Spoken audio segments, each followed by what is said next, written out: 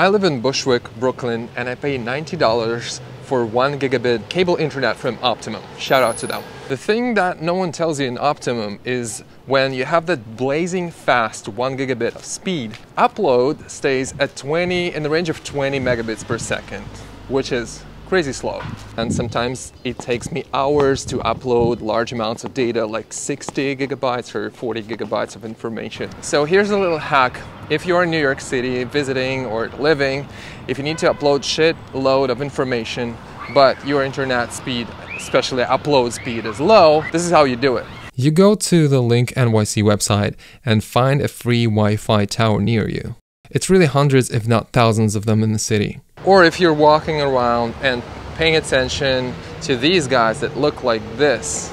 Ideally, you want to find a coffee shop near one of these towers and enjoy your sitting and maybe coffee. Or just a park right there and sit on the bench and enjoy high-speed internet. By the way, you can also call anywhere from here for free and charge your phone.